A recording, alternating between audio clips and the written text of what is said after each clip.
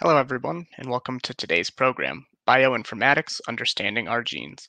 My name's Alex, and I'm a program manager here at C2ST, and we're very glad that you're joining us to hear today's talk. Bioinformatics is a really unique emerging topic, um, and we have a really exciting speaker, Dr. Saurabh Sinha, who is here to talk to you today about his work. First, we'd like to thank our partners.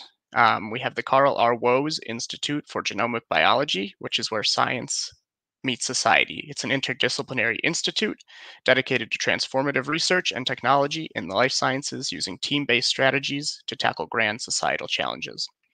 We also have the Catherine and Don Kleinmitt Center for Genomics in Business and Society, which provides unique opportunities for economic development, public engagement, and social impact through genomics and business. Finally, we have Chi-Town Bio, who are dedicated to putting the knowledge, skills, and tools of biotechnology into the hands of all Chicagoans who want to explore the living world and use it to benefit our communities. And if you're new to C2ST, we're a 14-year-old not-for-profit organization who's dedicated to putting on free or low-cost science programming to make sure that science is indeed for everyone. If you like us and support our mission, feel free to donate on our website. Visit c2st.org to do so. And you can also sign up for our newsletter there. So now I'd like to introduce our speaker for today, Dr. Saurabh Sinha, who's the founder, professor, and Willett Faculty Scholar in the Department of Computer Science at University of Illinois at Urbana-Champaign, and he's the director of computational genomics in the Carl R. Woese Institute for Genomic Biology. His research is in the area of bioinformatics with a focus on regulatory genomics and systems biology. If you have questions for Dr. Sinha during today's program, please visit c2st2.cnf.io, or you can put them in the chats and our staff will monitor them and make sure that they get into our Q&A app. Thank you everyone for joining us, and thank you Dr. Sinha for joining us. We're really excited to hear more about your work in bioinformatics and learn exactly what it is that bioinformatics really means. Thanks very much, Alex. I'm honored to be invited to this forum, and it's my great pleasure to be able to talk to all of the audience today about an exciting branch of science that you may or may not have heard of. It's called bioinformatics. This is a broad field of research and development that applies state-of-the-art techniques in computing and data science to the field of biology. But I will keep this presentation more focused than that and talk about a sub-discipline of bioinformatics that seeks to explain the phenomenon of gene regulation. And in doing so, hopes to empower us to understand how our genes encode the incredible diversity of life forms that we see around us. Well, I'm sorry I already used some jargon, which I've been advised not to. So I need to explain what is gene regulation. And why there is an entire community of scientists and bioinformaticians obsessed with understanding it. But first things first, our story has to begin with DNA, which I'm sure everyone here has heard about. To a computer scientist like me, DNA is nothing but a very long text written in a four-letter alphabet, A, C, G, and T, that we need to decipher the meaning of. And a gene is just a piece of this long text that has the code or recipe for the cell to make a protein. Mind you, there are thousands of genes, each carrying the recipe of a different protein to be made if and when it's needed by the cell. It turns out that for this recipe to be used by the cell, it first needs to be copied or transcribed into an intermediate form called an mRNA, which is then ready to be read by the cell's chefs, so to speak, in cooking up the proteins, just the right proteins that the cell needs. Let me change to the laser pointer. Why proteins? Because proteins do all the chemistry in the cell, all its important functions that we need for life. This entire process of a gene being transcribed and the copy being used to make a protein is called gene expression. And that's the second piece of jargon for today, and I'll be using it frequently. Now, the crucial thing to know about gene expression is that it can be regulated by the cell, and that is, can be turned on or off, and more generally, to be made more rapid or slower. And that's gene regulation. Sorry, that's gene regulation. And to put it briefly, gene regulation is the process of turning genes on or off as and when a cell needs the protein corresponding to the genes. This is illustrated in this oversimplified cartoon here. Let this green pipe here, this green pipe, be a gene that needs to be copied. And it's part of the DNA. And let this purple circle be the cell's machinery for copying the gene to be used as part of that gene's expression process. What you see here are two cells, one on the left, one on the right, with the same gene. The gene is the same. All cells have the same genes. But with the copying machinery being much more conscientious in the cell on the right, while wasting a lot of time between successive copying acts in the cell on the left. As a result, you can see that the cell on the left has far fewer copies of the mRNA being made and therefore has low gene expression, while the cell on the right has high gene expression for the same gene. Now, a final piece of biology important for this talk. Here's that cell with the truant copying machinery that is more into having fun than doing its job. But then if the cell has a specific molecule called a transcription factor, or TF, the TF can come and bind the DNA near the gene and then drag the copying machinery over to do its copying job.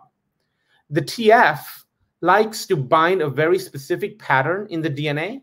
For example, a pattern like TCTAATTG, and will bind only if the gene has its pattern nearby.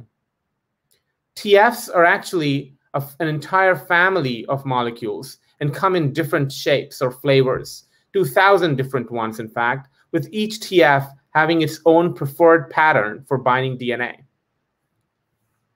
We're now ready for a quick recap of the jargon that we've learned so far that we'll keep coming back to in the rest of this talk. So we have a gene being a piece of DNA that has the recipe to make a protein. Humans have 20,000 genes. Gene expression is the process of copying the recipe written in a gene and making a protein using it. Gene regulation is turning the gene expression on or off, high or low. And it leads to many or few protein molecules being made from the gene's recipe in the cell. And finally, transcription factor, or TF, is a molecule that binds specific patterns in DNA and then recruits the copying machinery to copy the gene's recipe, leading to high gene expression. Now, refining our picture just a little bit, we see that different cells may differ in the TFs that they have. For instance, the cell on the right has several molecules of TF1, which promotes copying of the gene, and thus the cell has high gene expression. You can see a lot of the mRNA copies being made out of this gene compared to the cell here. Interestingly, there are also TFs that inhibit or suppress gene expression. And the cell on the left has one such TF in several molecules of it. This one is called TF2, for lack of a better name. And what it does is that it lowers the rate of copying, leading to even fewer mRNA copies being made than this cell in the middle, which was kind of the default. These three cells thus have the same DNA, this pipe here in green, the same gene, but the gene is expressed at low, medium, or high levels in these different cells. And this is what makes different types of cells. For instance, the cell in the middle might be your skin cell, and this one on the right, your heart cell, and the one on the left, your liver cell.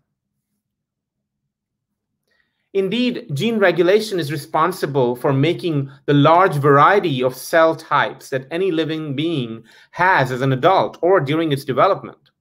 Gene regulation makes our bodies. I said earlier that all cells of an individual have the same DNA. So this is a normal liver cell, say.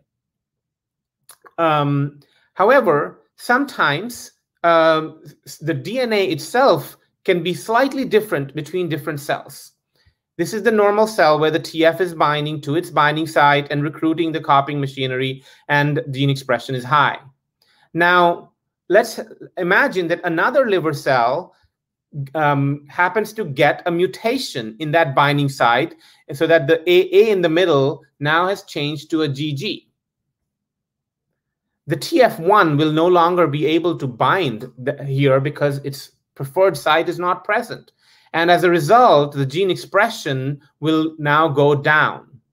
And this, for all you know, might be a tumorous liver cell.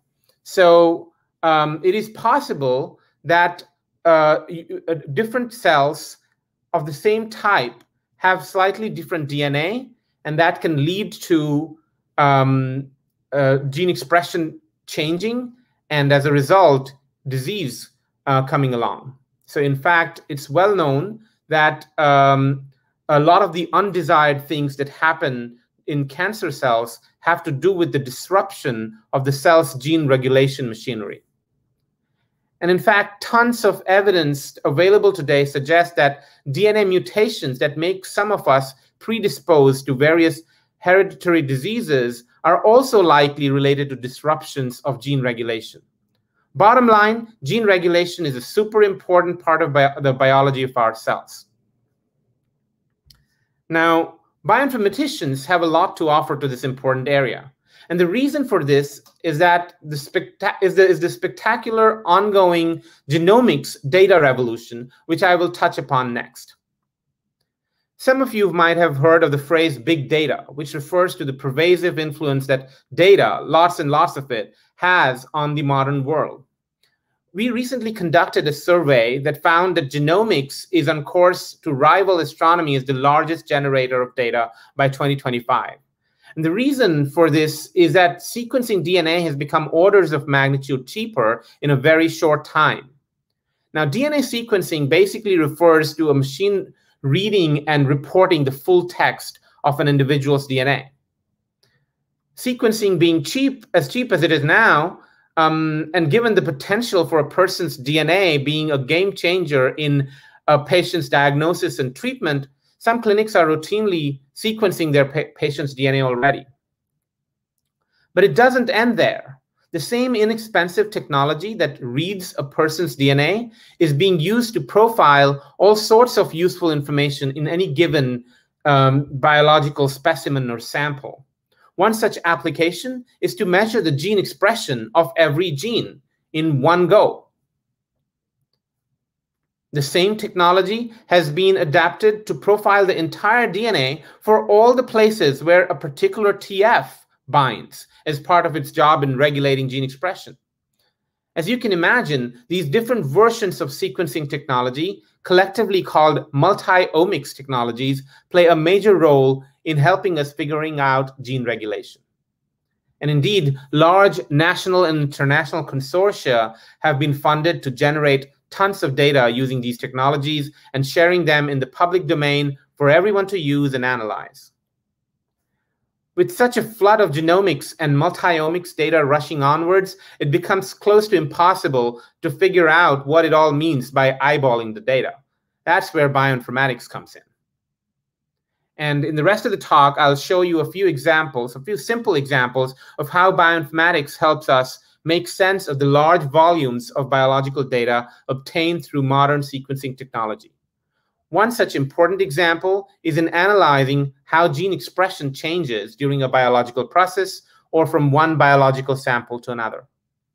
So let's start with a toy data set that is representative of what a typical data set might look like. In this data set, we have information on 6 different biological samples or specimens. Think of blood samples from different individuals, 3 of them being from cancer patients and 3 being from healthy individuals. The biological samples or specimens are represented by columns of this data spreadsheet. The rows represent genes, all 20-some thousand of them. And the numbers here represent the expression level of each gene in each biological specimen.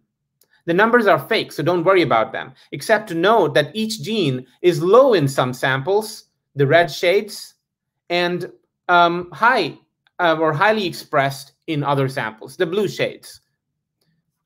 Now, occasionally, we find a gene, such as this gene G2, that is low in all the 3 healthy individuals or samples and high in all the 3 cancer patients. Such a gene is called a differentially expressed gene, as it is expressed at different levels between the 2 groups that we are interested in contrasting. Often, people use bioinformatics programs to fish out such differentially expressed genes systematically and comprehensively from among the tens of thousands of genes present in the spreadsheet. Now we will see a real gene expression spreadsheet with data from many breast cancer tumor samples. So each column is a tumor sample. Here, high expression values are shown in red, and low expression values are in green. But wait, this spreadsheet appears to be far from random looking. For instance, adjacent columns, look at the columns here, they seem to be similar, and those here seem to be similar to each other. This is because a computer algorithm, a computer program, arranged the columns automatically so as to place similar columns or similar samples next to each other. Similarly, the rows which represent genes, have been reordered as well to place similar rows right below each other. The specialized computer programs that do such reordering automatically so as to group together similar columns and similar rows in the spreadsheet are called clustering algorithms. Now let's zoom into a small group of rows or genes. This small group here is now zoomed in here, let's see what we find. It looks like most of these genes have similar expression profiles along the different samples. That is, low expression in these samples and high expression in these samples. Applying our clustering algorithms thus reveals such sets of coordinately expressed genes.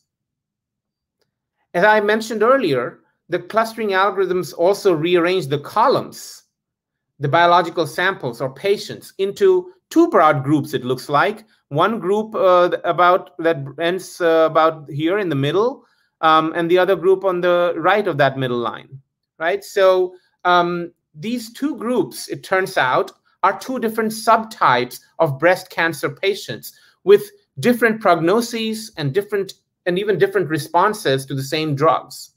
Thus, clustering can identify subtypes of patients that may require different treatments.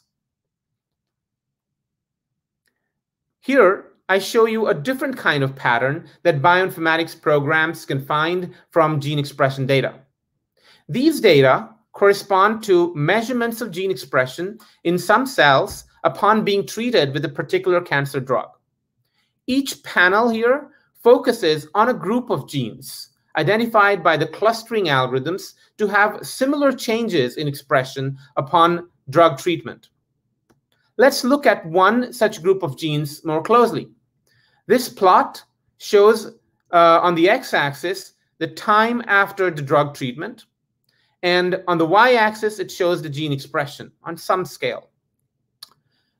There's a whole bunch of red lines, each of which represents how a single gene changes expression from the earlier time points to the later time points after the drug treatment. You can see that all the red lines have the same general pattern of going up in expression in the first 5 or 6 hours, and then staying steady or perhaps decreasing slightly. Now, going back to these panels, each panel here shows a group of genes with a distinct temporal pattern worthy of further experimental follow-up. For us, the important message is that such groups of genes and thus their associated distinct patterns can be identified using the clustering algorithms. And if you're curious how these algorithms or computer programs for clustering work, this highly simplified cartoon tries to give you a glimpse of the basic idea. Suppose that each gene's expression was measured not in hundreds of samples, but in just 2 samples, which we will call the experiment 1 and the experiment 2. So each point here is a gene, and we are recording its measured expression in those 2 experiments. So we can plot each gene as a point on the graph paper with the x-coordinate and the y-coordinate representing the expression levels in these 2 experiments. And then all we need is a computer program to identify these clusters of points located near each other in this 2D space or 2D plane. This is not trivial, but at least far less mysterious than what it might have been or seemed initially.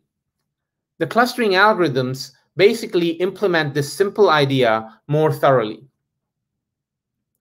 Okay, so now that we know how bioinformatics algorithms can start detecting patterns in the gene expression data, such as sets of coordinately expressed genes, we'll see what the next steps might be.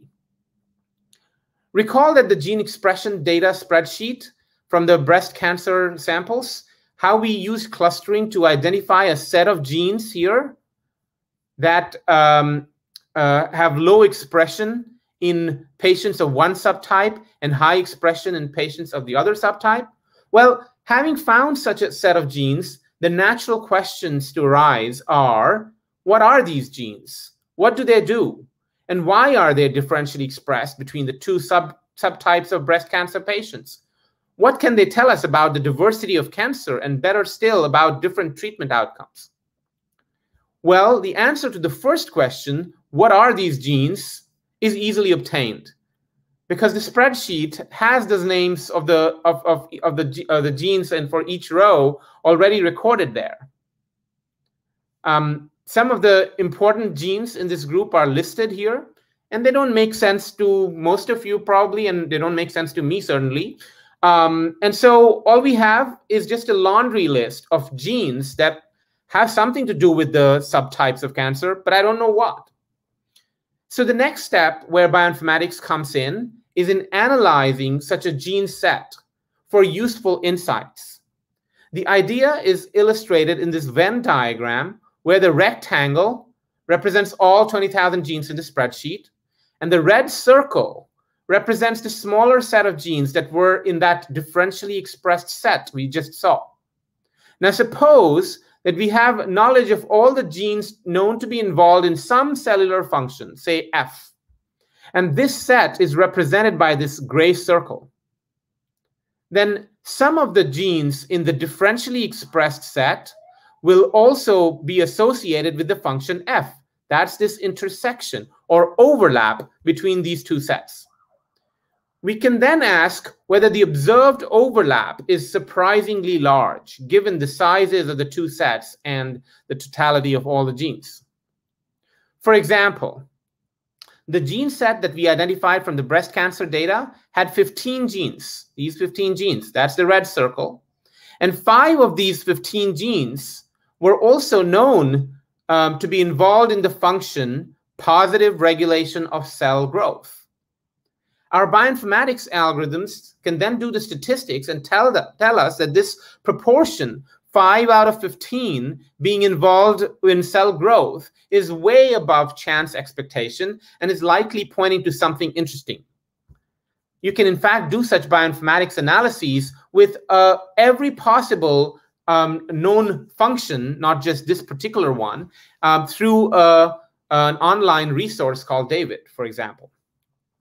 And then biologists can take it from there, having just learned that the genes differentially expressed between the 2 subtypes of breast cancer have something to do with the control of cell growth, which is a valuable high-level insight, or as we like to call it, a systems-level insight. We will now move on to bioinformatics methods for building gene regulatory networks. I'll explain what that is. And this pertains to the other major question that we asked earlier about the differentially expressed gene set. Not only do we want to know what are these genes and what do they do, but why are they differently expressed between the two subtypes of patients? And a key word for our answer here is the word coordinately. Recall that we had found this set of genes to be a set of coordinately expressed genes, low in the same samples, high in the same samples. These genes are somehow being coordinated to behave the same way as we go from one sample to another, from one subtype to another.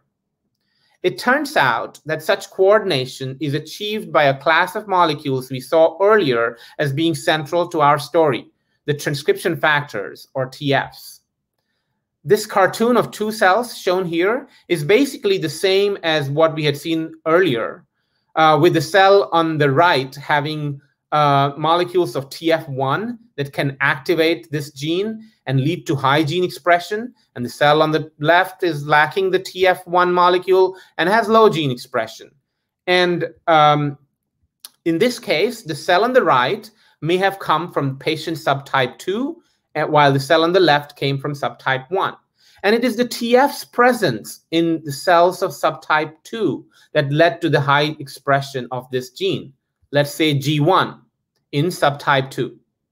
We represent this observation, this regulatory relationship between the presence of TF1 and the activation of gene G1 in this way pictorially, with two nodes or circles representing TF1 and G1, and an arrow from TF1 to G1 representing that TF1 regulates G1.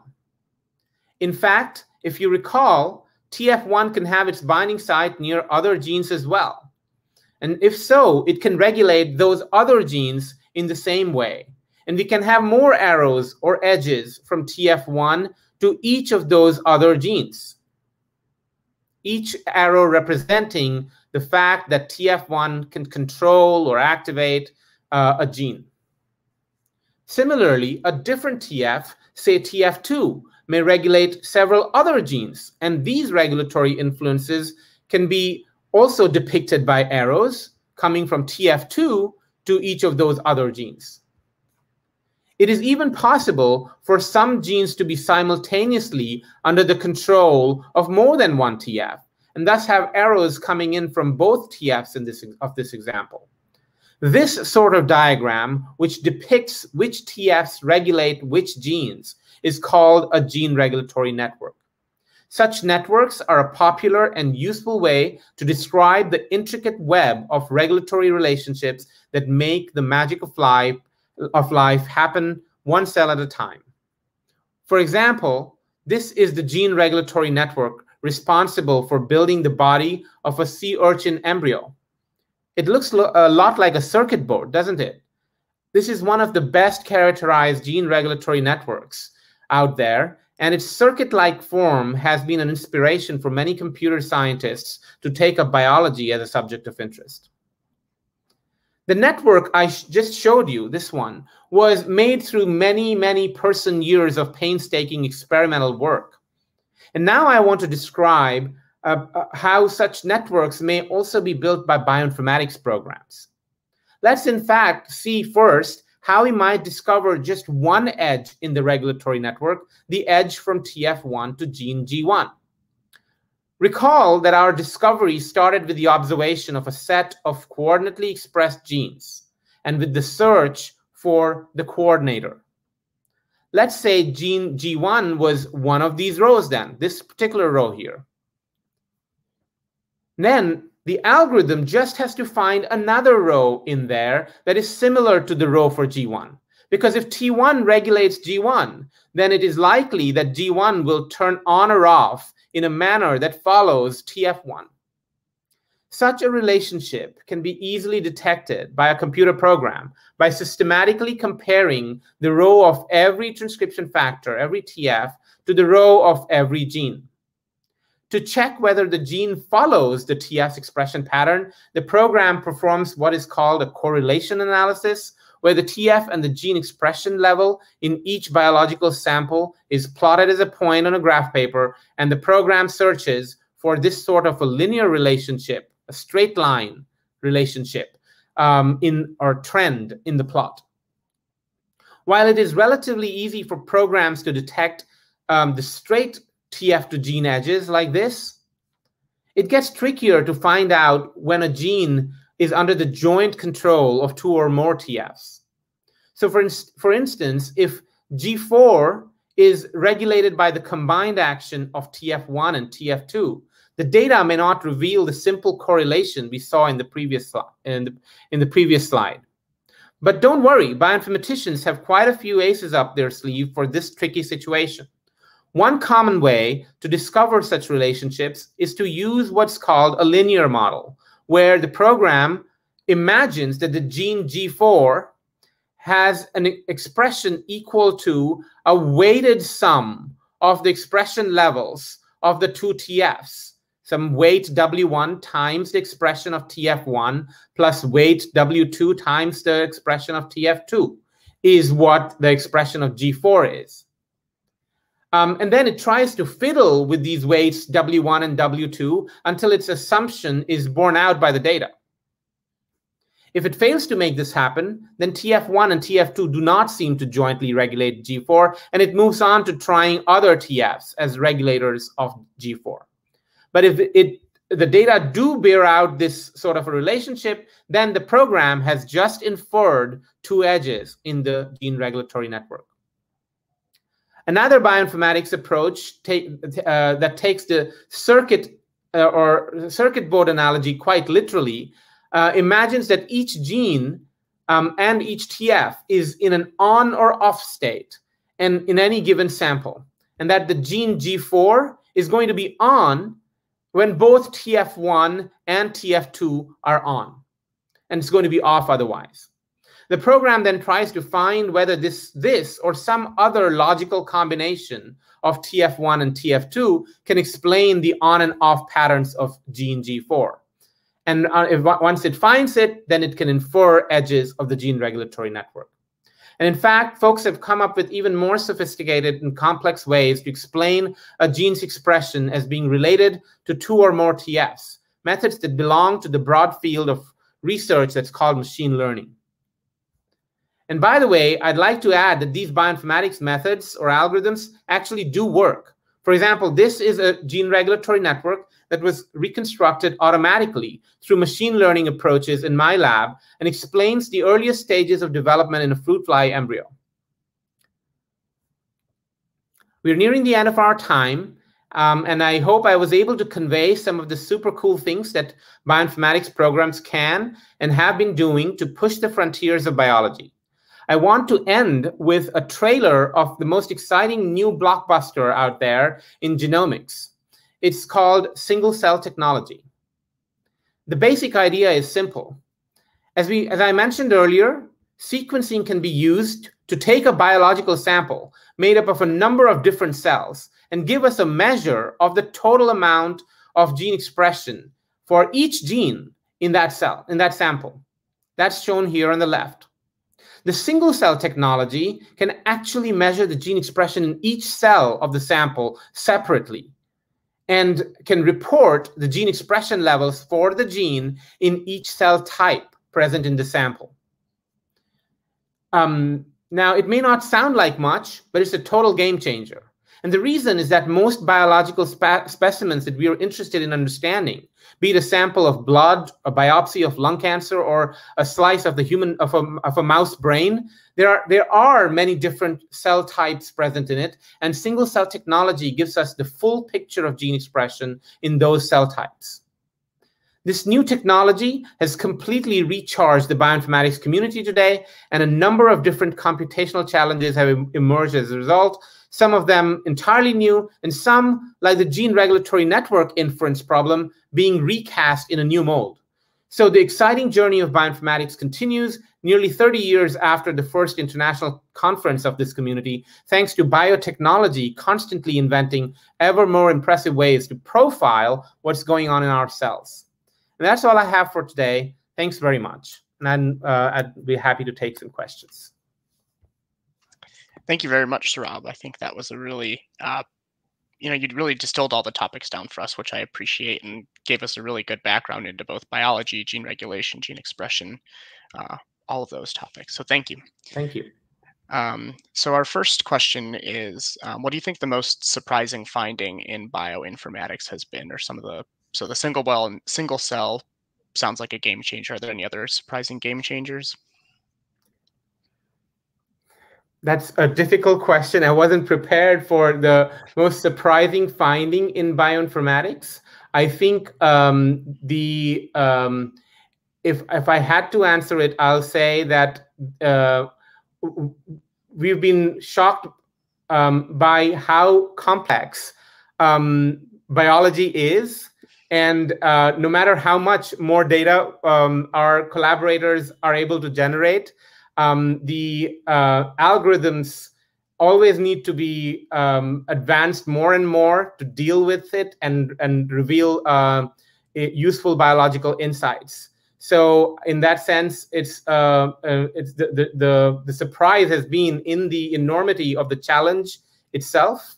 Having said that, I think bioinformatics has been incredibly successful in mapping the genome as it's playing out in a variety of different cell types.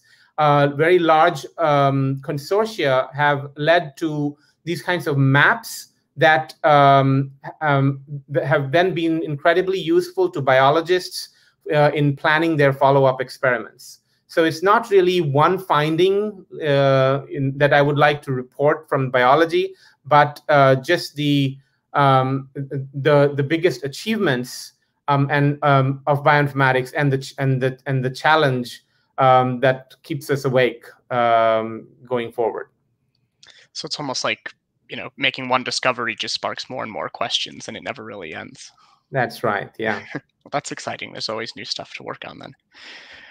So you answered this a little bit, and someone wants to know where you see your field going in the future. So maybe expanding on some of the applications of the single cell discoveries that you mentioned. Right. So that's one area. And that's a technology-driven area, and usually technology comes up with something totally new every 5 or 10 years. So if you're thinking very long term, I think one of the biggest challenges going forward will be to map interactions among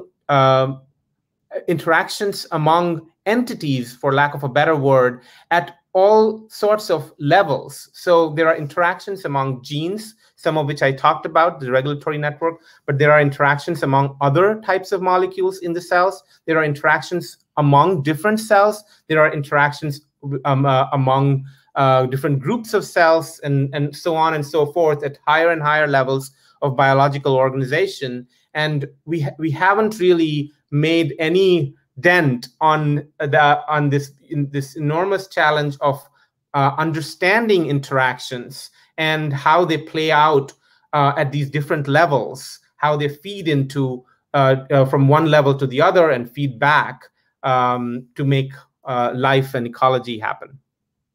Okay. Yeah, thank you. So a lot more to discover in the future, which is, again, exciting. So someone from Facebook is asking how bioinformatics might apply to plant breeding. Great question. I am not, I don't have experience in plant breeding, but my friends and colleagues in the crop sciences departments, they certainly try to reconstruct gene regulatory networks that try to describe why different individuals of the same plant species may be differing in their phenotypes, or especially phenotypes that we care about, and how those differences are encoded in the genotype or DNA, so that they can get a better handle on the genotype to phenotype question that can then help them with a more targeted breeding. Okay, so like a lot of agriculture, right? It's identifying the genes and the pieces of information that are going to give us the crops that are most beneficial to whatever it is that humans are looking for at that time. Right, and I think the questions of gene regulation remain as perhaps more unsolved in plant studies. Okay, so that's an area of future study that more people will be moving into, I'm sure. Mhm. So I think we have maybe time for one more question, maybe two more questions. Can you give an overview of some of the specific work that your lab is trying to tackle right now? Sure. So one of the directions we have been working on is to partner with cancer biologists to understand how gene regulation underlies cancer progression. So we recently published a paper in Genome Biology on the regulatory network underlying colorectal cancer progression. We've also been interested in understanding why different individuals respond differently to the same cancer drugs. We've published a paper in the recent past on pharmacogenomics, which is the understanding of analysis of genomics data in the context of drug response variation. So that's one major direction. Also, I've been partnering with my colleagues at the IGB to study what can be broadly called neurogenomics, where we try to understand how social experiences in animals, in social animals, change the brain at an epigenetic level. So, again, there are questions related to gene regulation that are pervasive in that field of research. And we are figuring out the gene regulatory networks for changing brain gene expression after social experiences. And that's another very exciting area of research for us going forward. Yeah, epigenetics and the way that that affects our gene expression sounds like a really fascinating Yeah, I would have loved to one. talk more about epigenetics, but you and I discussed that we just won't have the time to delve into that. So maybe for another day and another speaker. Yeah, perhaps we could do a follow up to this and talk a little bit more about epigenetics sometime soon. But I think in terms of trying to keep us on schedule for today, I think that's all the time we have. Um, so, Dr. Sinha, thank you so much for joining us today. We really Thank you very appreciate your much. expertise. I think, again, you did such a fantastic job of distilling such a complex topic into a really, really easy to digest format in a way that makes sense to everybody, which is amazing. So, thank you for the time in doing Thanks that. a lot, Alex. And thanks, everyone. Have a great day. Yeah. Thank you everyone for joining us and logging into today's program. We really appreciate it. If you enjoyed our program and would like to evaluate it for us, just helps us continue to improve and put on programs that you want to see in the future. Please visit c2st2.cnf.io in order to do that for us. If you'd like to donate to support our mission of making science for everyone, please visit c2st.org and click Give Now. You can also sign up for our newsletter there to learn about the upcoming programs we have. Thank you to everybody, and good night. We'll see you soon.